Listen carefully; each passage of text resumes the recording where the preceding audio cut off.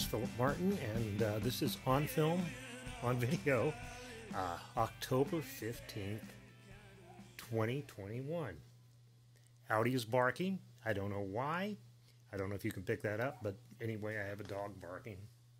And, well, we just can't deal with that right now. What to talk about? Well, the thing I really want to talk about is the ongoing Hot Springs Documentary Film Festival. We went down last weekend and had a really marvelous, time down there. The highlight of the festival for me so far, and I'm going to go back and probably watch just about everything because they're doing it virtually, which works really well for me because I can go to the gym and I can dial up a documentary, and while I'm on the treadmill or whatever, I can watch it there. So that works really well for me. I can carry it around with me. I can multitask that way. I think I prefer the old way where we didn't have to worry about this stupid virus and we could all just go pile into a theater together and see it. But as an alternative, this is a really reasonable way to consume a movie, I think. I mean, it's just like, I can watch it when I have time to watch it, and that's what we've been doing. The highlight of the festival so far has been, and I can't imagine I will see a better documentary this year, maybe not a better film than, is it Michael Heineman? I think it's Michael Heineman's The First Wave, which is a movie about the early days of the COVID-19 crisis in New York City. Actually, this is set in Queens at the Long Island Jewish Hospital, which is even though it says Long Island Jewish Hospital, it's in Queens, New York, and it's quite a big hospital apparently. And this is the one, if you will remember, I saw some footage of this. It seems to me like this was the exact same footage that I see in the film, where they had the tractor trailer morgues out behind it. This was a place that was really on the front lines of the first wave of the COVID-19 pandemic, and New York City was the hardest hit place in the world for a while. It starts in March 2020 and goes through June 2020, when there is actually some, and it ends on a note that we all know because we are all here living in October 2021. We know this stuff is not over, but it does end on a slightly optimistic note. But boy, it's a harrowing film, and it will make you mad. It'll make you want to shake certain people. Maybe you have an uncle or a sister or somebody who is still convinced that this is, all hype and it was all just sort of, it wasn't that big a deal. It was just a slightly more virulent strain of the flu or something. But it's a tough movie to watch. It's really hard to watch. After we finished the film, we went into the little VIP area they have backstage at the film festival to get a bottle of water and a snack. And we went in there, and a woman came in there who had been in the screening with us, and we were already talking to the people who the nice volunteers who were manning this room. We were already talking to them about the film and telling them how harrowing it was. Well, hello. That's my barker. Hi, Audi. Come here. I need an Audi right now. Yeah. Okay. Audi, you've been outside. You've got a sticky head. Okay. So we're talking about the movie when the woman comes in. And the volunteers say, well, what did you think? And she just looked at them with this blank, devastated look on her face and said, I have to process this. And you have to process this. I mean, it's not, you could criticize the movie on a number of levels. I mean, it's sort of, it's right there in the emergency room. You are right there in ICU. You see these people who are dying. You see these people die. And it's tough.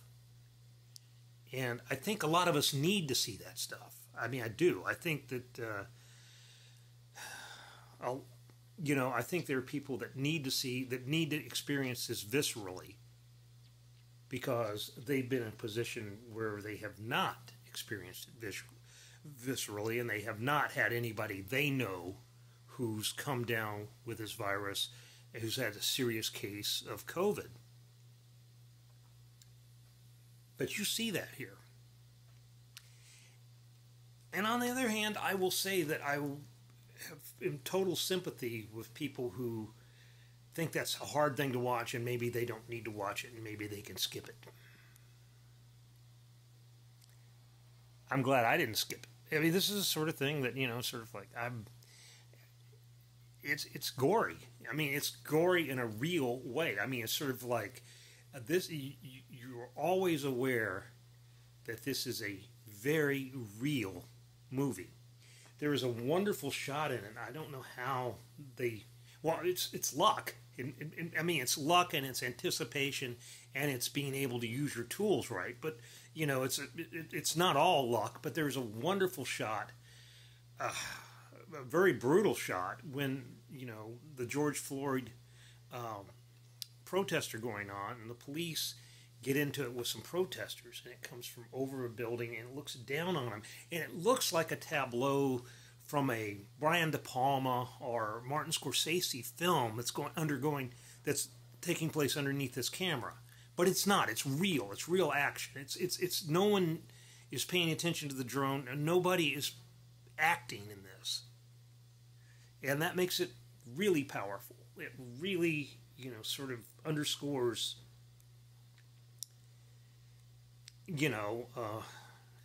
the horrificness of this whole situation, because you get a peek into the dynamic between the healthcare system and the justice system, and you start to understand why, if you didn't understand before, why some people are so angry about the way this country purports to take care of its citizens. There's a doctor who is just amazing in this, and she's amazing because she doesn't know exactly what this is she's fighting at first. And the film really takes you from the point where COVID is almost a rumor. She says, well, there were 3 patients last week that we identified with it. Now every one of them has it. And you see people loading bodies into body bags and taking those body bags and stacking them in these tractor trailer cooler units, these portable temporary morgues. You see the mass grave. It is frightening, it's harrowing, and it needs to be shown on those news channels that would never show it. It needs to be, if you have someone who is a denier or a would-be debunker who wants to do their own research about this stuff, well, they need to see this. Unfortunately, there's no way to make them see anything. And this was a film that didn't get into a lot of film festivals. Didn't get into Sundance. It didn't get into Telluride. Didn't get into Cannes. Didn't get into the New York Film Festival or Toronto International Film Festival. Hot Springs, I think, was the second film festival after the Hamptons International Film Festival to show it in this country. It is going to probably get a pretty wide release, or at least somehow, because it's a Nat Geo underwritten thing, and Alex Gibney's the executive producer, and so it's a big documentary. For the way these things go, this is a fairly big deal. I'm also looking forward to, The Rescue is actually opening this week, another Nat Geo documentary that's just amazing. That is just, and the reason it's amazing is because they've got 87 hours of footage from the Thai military, who released it to them, about this rescue. That you can read the review. I mean, I'm not going to recount everything that's in that review and all that, but the Thai military cooperated with them and gave them all this footage, and that's why they, were able to get some of the images they get. And another one that's coming out, and I think the rescue is coming out this week, and I think, well, I don't know.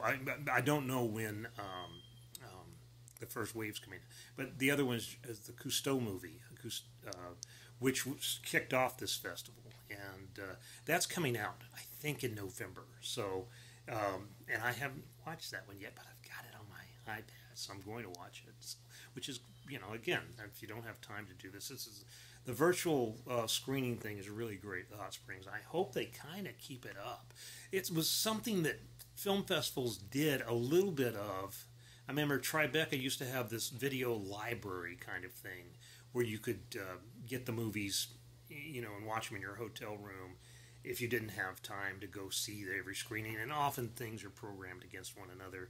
And if you have a specific movie you want to see, sometimes, you just can't get to it because, well, for us, we don't stay for the whole festival anymore. We go for 3, at the outside, 4 days. I'm going back to Hot Springs this weekend, I think. So that will be, we spend 4 days there. So, and that's about typical when we go to a festival. We're not there for the whole thing. So if they do have an option like this, it's really good because you can pick and choose. Like I said, I probably can't watch all 35 features. I think there's 35 features at this year's festival, which is way down because of the pandemic and and they have the mask and social distancing rules in place. So they can't have a full-fledged festival like they normally do, like they have had in years past. So there's really great options, really, really good way to do it. So, anyway. The other thing I was going to tell you, well, Halloween Kills opens this week, and we didn't get a screen. Actually, we did, but the screeners we got came in on Thursday. So that's too late for the newspaper. But again, and we're evolving, and those of you the few of you who actually attend to these videos have been kind of in on this all along, that we're evolving, and we're not so much worried in getting things in on the day they open anymore. Now we're willing to wait a week and see how it goes. Run the review the next week. Sometimes we mess up. I mean, I really wanted to get a Sopranos review in last week, but we didn't get it in, and so I told Keith Garlington to go ahead and put it on his website in his because maybe I could have got it online, but we're still working this stuff out. We still don't know how we're going to deal with movies that we don't immediately see. I am still trying to free myself from the need to review virtually everything. There's too much stuff, and we're already not reviewing a lot of things that open in streaming services and stuff like that. So we do what we can, and we always have a full section. So that much is okay. There was something else I was going to talk about. Talk about the film festival.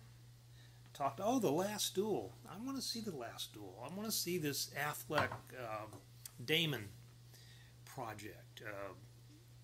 They had some help writing this one, and it sounds like a very interesting film. And Dan Liebarger liked it quite a lot, and he wrote our review of it. And that was another one we had trouble getting a screener for. And finally, Dan actually had a screening in Kansas City, which is why we're running that. I think we're going to have Keith Garlington come back next week and give his take on it, because it may be one of the best films of the year. I have not seen it. I'm working from a place of relative ignorance at this point, but it looks fascinating, and it sounds fascinating. And Dan says it's better than even the trailers indicate. So that's one to look at. that, The Rescue. Lamb is opening. Lamb is... I love Icelandic movies. There was a time when I really think I could have put forth myself as a world expert on Icelandic film because I pretty much had seen them all. They've outpaced me now. I mean, there's plenty of Icelandic films I haven't seen, and there's been some bad ones that we've seen and remarked upon, and so I'm not anywhere close to the top of the Icelandic film experts anymore, but I do really like them. And this one has a little bit of that Robert Eggers, The Witch, kind of feel to it.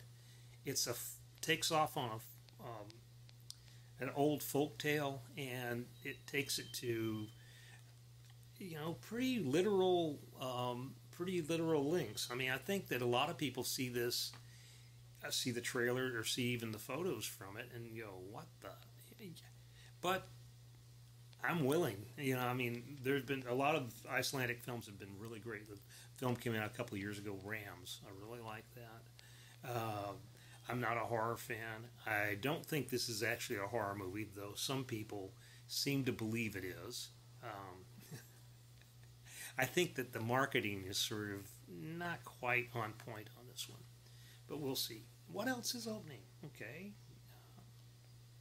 Hard Luck Love Song, which the only reason I'm going to mention this, Courtney Lanning wrote a review of it, and it's based on a Todd Snider song, and I did not know about this film until Courtney told me she was reviewing it, and I looked around, and sure enough, there it is. It's coming out, and it's going to play theatrically. I don't know if it's playing theatrically in this part of the state, in the central part. I think it's playing in Northwest. Maybe it'll be picked up here, and anyway, it won't be too long before you can see it on your devices.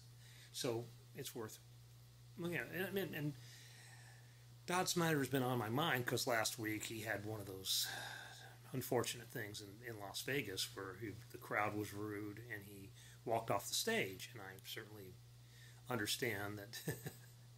Being someone who has, on occasion, performed my own songs to crowds, it's really difficult to do that if the people did not come to see you. Ostensibly, these people came to see Todd Snider, hear him play his songs, and then they talk through it and, ruin the experience for a lot of people. So anyway, and Snider is one of my favorite people to see live. He's just a real... I wish somebody would do a movie about Todd. It seems to me that he's been around for 30 years, because I do remember seeing him in the late 80s. I've heard other people say, well, he's been touring for 20 years. Well, no, he's been touring for more than 30, I think. I really believe that. And it seems like he's, I've seen him, 6, 7, 8 times, and usually in a club with just very few people. And he's a remarkable entertainer and a very good songwriter. But he's one of those guys that, has never broken through quite. Though I don't think anybody breaks through anymore unless you are, one of these corporately anointed entities. And that's no knock on them. I mean, but you have to, it's sort of like being a baseball player. If you're 24 years old and you're still in the minor leagues, sorry, son.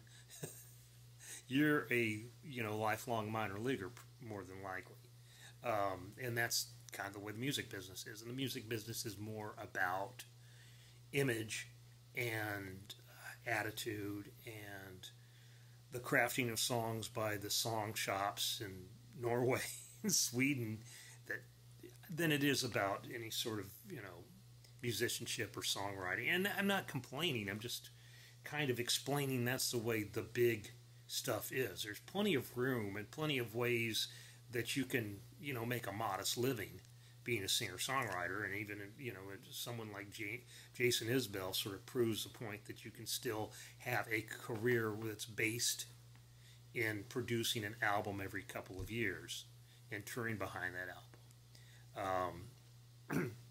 But it's not the same as it was in the 70s, the 80s, even the early 90s. The grunge era sort of was the last gasp of that album-driven, thing. And there's plenty of old people, plenty of baby boomers who still buy albums and still pay attention to it that way, but that's not the main thing anymore. I mean, sort of like if you take judicial notice of the fact that video games are bigger than sports and music combined, bigger than the movie industry and music combined, then we probably all ought to be paying a whole lot more attention to video games. I don't, because I don't know anything about them. I'm not terribly interested in them. That sort of thing. And I have a niche where I'm fairly privileged and I get to, spout off on stuff I do think I know about. Like 70s movies.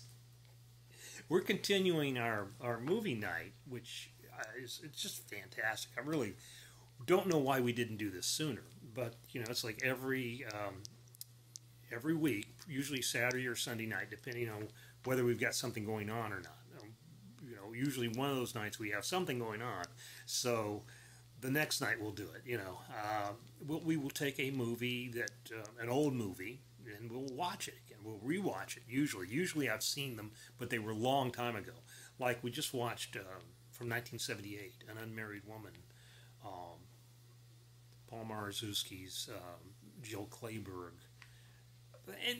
And the funny thing is you notice a couple things about this when you rewatch a movie that you haven't seen since it came out, for more than 40 years.